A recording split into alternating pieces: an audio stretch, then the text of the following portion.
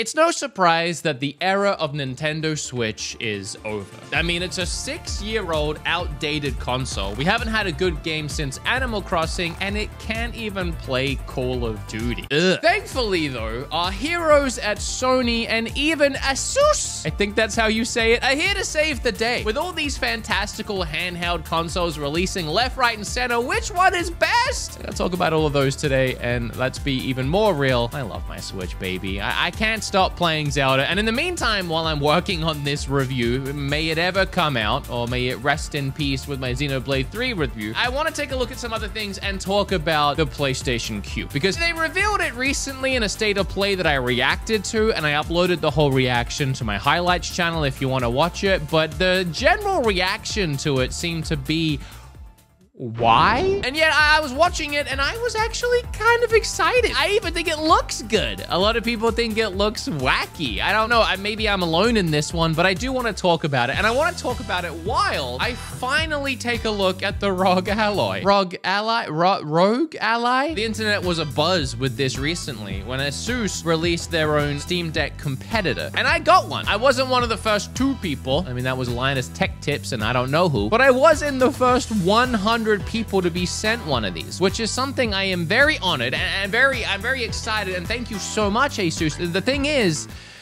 you sent it the day that Zelda came out. This arrived on May 12th. I was busy. I've been busy. In fact, I haven't played this thing really at all. I turned it on, I installed Elden Ring, I played that for a little bit and went, wow, this thing is sick. Turned it off and went back to my Switch to play more Zelda. I mean, at this point, I'm weeks late, and I'm going to be weeks late if I try to do a video on this. Now, it might look like I'm just wearing some stylish sunglasses out in public, but actually, I have a 120-inch screen in front of my face right now. You've heard of Tears of the Kingdom, right?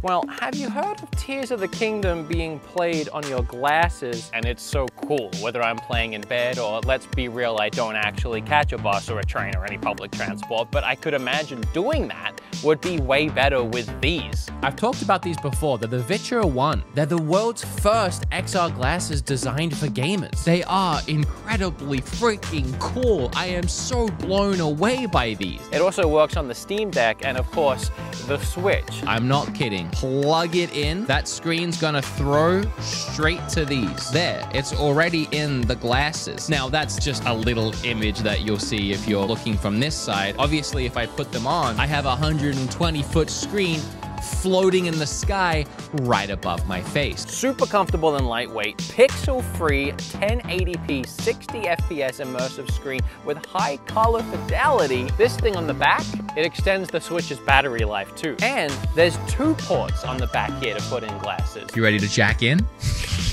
Whoa! It's shockingly nice. It is very nice. I thought I was going to be able to see pixels. They have really good sound. They kept boasting about the sound. The Oculus Quest has a similar thing where, like, it's like above your ears, but it sounds like you're listening to stereo sound. Yeah. These things are available right now, and there's a launch discount on them. And if you use code BEATEMUPS, you'll get 10% off your entire purchase.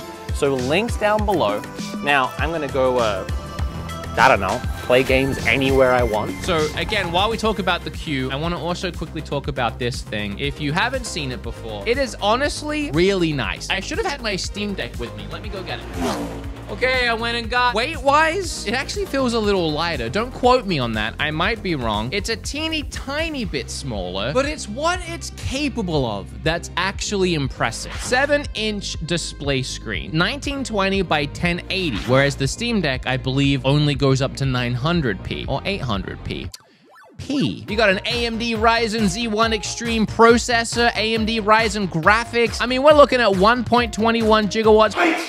But it does, who cares? All you care about is the price and is it good? And yes, it is, actually. It is technically more powerful than the Steam Deck. I was playing Elden Ring on this bad boy. I was getting almost 60 frames at full resolution. Now, that was when I had it on Pro mode. So you kind of sacrifice the battery and tell it to pump everything into performance. And yeah, it was sick for 45 minutes. Like, the battery drains crazy quick. But what it can do is really impressive and definitely one-ups the Steam Deck, even if just by a little bit. The price is shocking. At $699, I'm actually very impressed by that. It's the same price as like the bigger storage high-end Steam Deck, essentially. And the reason why that shocks me so much is because at least with the Steam Deck, Steam can make money back on all the software sales, and they take a loss on the hardware, but they make money on their software. We've had this conversation 1,000 times before. But Asus can't do that, so they've just managed to make this affordable. It's a handheld PC, and as far as that goes, you know, we've taken a look at Neo, we've taken a look at X company here, but all of those that even come close to the quality of this are over $1,000 or more. So all that considered, this is nuts. It can play any game you throw at it, and because it's Windows, you can throw more at it. You can put Destiny on here, which you can't do with the Steam Deck. You could put Genshin Impact on here, but you can also just put Steam on here and make it a Steam Deck, as well as Epic Store or Game Pass. No hacking required. So this, I would say, is the best Steam Deck competitor on the market. But that doesn't mean you shouldn't buy a Steam Deck over this. Actually, I think the Steam Deck still offers more from a user experience. It's more that the games are optimized for the Steam Deck. The Asus is just a PC, so no games are going to be optimized for it. You're just going to have to wing it and hope for the best. But developers actually do work on the Steam Deck version of their games, and then you get that nice little green check, everything's playable, and it's great. The user experience of downloading something and knowing that it's just...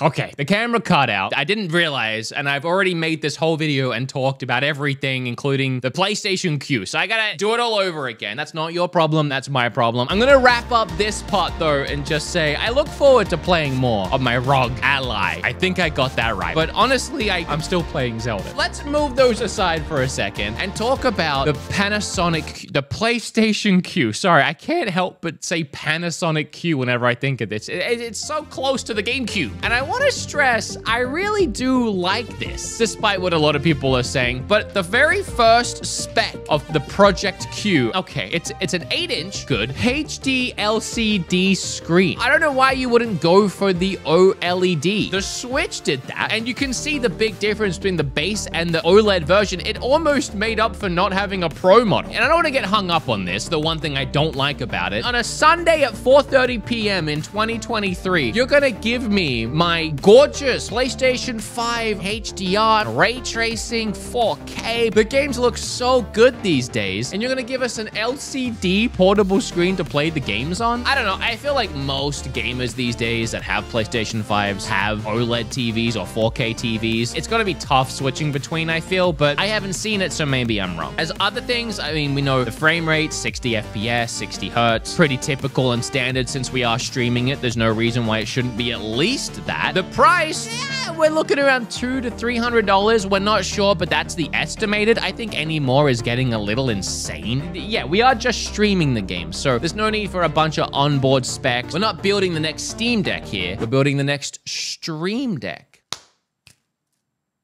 That's why you watch this channel. A lot of people seem to want PlayStation to make another Vita or the next PlayStation Portable situation, and I don't think that's a good idea. It's just so hard to get into that market now. If they wanted to go the full route of a brand new portable and they want to get people in that market, they've got to start making exclusive games for it and building up a whole library, and you got to start doing that now when you have the Switch, which is absolutely on fire and has completely cornered the market with like 15,000 games on it. And then on the other side of the market, you have handheld consoles coming out weekly. Neo can't seem to stop releasing consoles. There's just so much they would have to compete within this space. Do we really want Xbox or PlayStation to split their focus anywhere else right now? Let's just really nail these home consoles. So I think the idea of just giving players accessibility, another way of playing their games, is just always great. The more options, the better. So why not put a Wii U pad situation in their hands where they can take their games off the TV and play it portably? Kim can watch Vanderpump Rules while I'm sat there playing my PlayStation at the same time. I don't know what's going on in that show. I don't care. Someone's cheating on someone.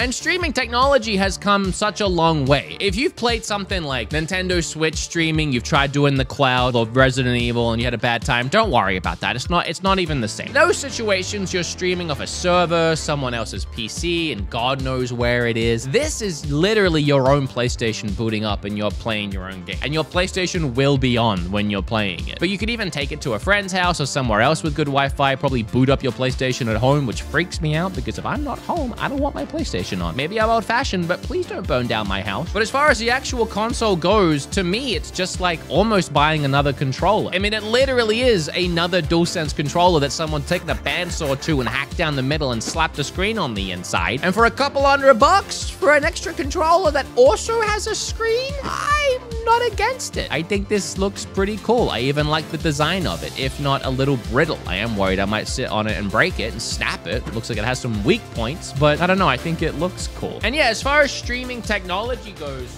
we've come a long way in that space. These glasses that I was sent that allows you to play your games in the glasses, they finally sent me this neck band of theirs. I don't have on me right now. It's charging upstairs, but you wear it around your neck and you connect the glasses to it. And then it's all like a all-in-one unit. You can bring up streaming services, Netflix, Hulu, all of that, but you can also download something like Steam Link. And I did. The other day, I connected my Xbox controller to my neck and Steam Linked from my PC to my neck. And I was sat there playing Cyberpunk, technically on my PC, but it all booted up from the glasses. And it was a 1-for-1. There was no input lag. The technology is definitely there, and this will be a really cool addition as a way to play games. And again, I am so down for it. I just don't like that it's LCD. That's my big thing, because I'm gonna feel really torn if I am in the same house to not just play it on my TV anyway. But if it does look good, a lot of people might say, well, why would you want to play if you're already... Come on, we all play portably at home more than docked, right? Maybe it's just me, but I more often than not find myself playing in bed, on the couch with Kim. I don't know, I love playing games portably. I always have done. I was big on a 3DS and blah, blah, blah, blah, blah, blah. I mean, heck, a lot of people are asking PlayStation to make another Vita, which is portable. So if that is such a big want for a lot of people, of course people want to play portably at home. There's obviously a market for that. PlayStation wouldn't make this if there wasn't a market for that. Kind of